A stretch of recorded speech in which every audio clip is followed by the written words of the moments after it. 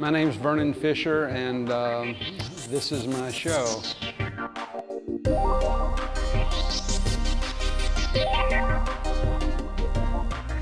I use whatever's at hand, to tell you the truth. There's a lot of painting in the work I do, but there's a lot of other stuff as well. You know, there's photography, cartoons, diagrams, cutouts.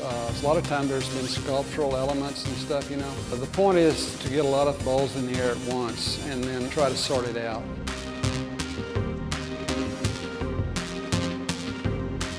Work here is from 1977 to the present, so it's, you know, it's quite a span sometimes between works, but I think the thing that they all do is they ask to be interpreted, they ask to be put together. And the things that you're putting together aren't from the same category. In other words, it's not like they're all abstract marks you're going to put together to understand an abstract painting.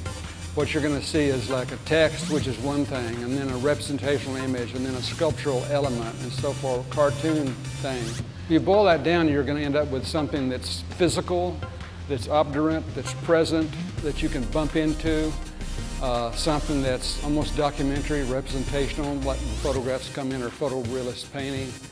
And then depiction's a particular kind of representation in that it points back at the maker. In other words, a photograph, except for the things you choose, often doesn't do that. But when you draw a cartoon, you know, everybody has a different cartoon style. So that's what I do, you know. Along the way, the tone changes, you know, and when I think about tone, what I'm talking about is the attitude of the artist toward the material. Sometimes it's satirical, sometimes you're really serious, sometimes it's comic. And in a lot of my best pieces, I think I have all those kinds of things going on at the same time. So it makes it kind of hard to sort out. But I think that's an honest way to deal with reality, you know, when everything kind of adds up. I feel that it's artificial.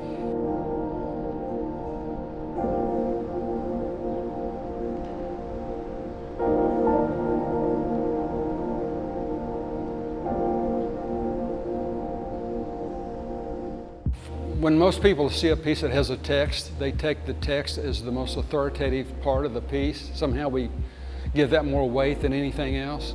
Typically a person reads the text. In this case, it's a text that's sanded through a photograph. Down near the end of the text, which is very serious text in the sense that what's happening is a representation of a person in trouble. He's bleeding and blood is running down his arm and off the tips of his fingers, and it's spattering on the rocks beneath his feet. With that in mind, if you think about the spatters, then you've got the cartoon element with Nancy. You see there's been a free sample of soap, actually, that's been thrown through the window and hits the fudge and spatters on that Fritzy. And so that's a kind of comic spatter. Then you have the serious spatter that's mentioned in the text.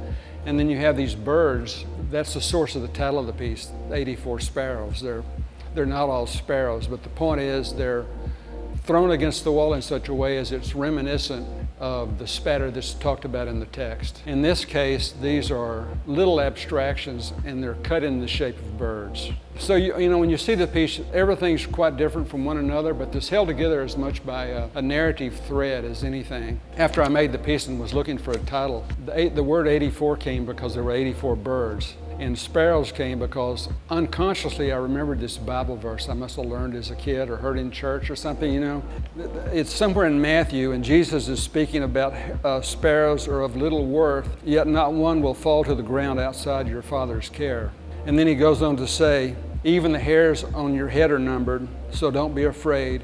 You are worth more than many sparrows.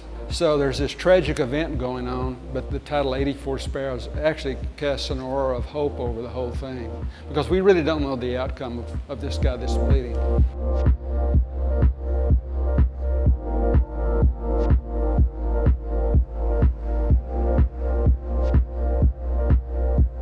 When I was writing all the time, I would write stories independent of any images. And typically the stories did come first. And then when I would get a story to the point where I thought it was interesting and resolved, I would sort through and try to find images. You pick one and you work it together with the text, and then other things come to mind. Starting out, it was simple. It was always a photographic image that I painted with the text sanded through.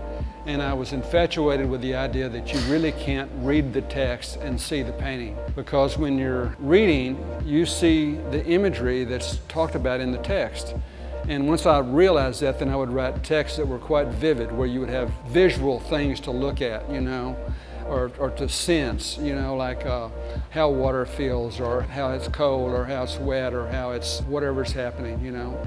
It's funny what it does to scale. I used to try to make things big because I wanted to be powerful. But I once wrote this text about a guy who's floating down the Ganges. As he floats down, he looks up and sees stars swirling overhead and fish are nibbling at the tips of his fingers. And I realized, man, that's scale. I mean, it's cosmic, you know. But that's always been fascinating, that you literally read the text not seeing any of what's behind it. Then you have to step back and see the image.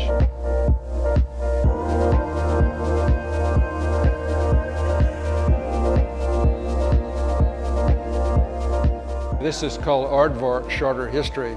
And what it is the first entry in the Encyclopedia World Book that I had as a kid. So it's its first entry, of course, because it's a AA. And I took the text and stenciled it on this painting. But the rule that I used was, once a word was used, it was used up and couldn't appear again.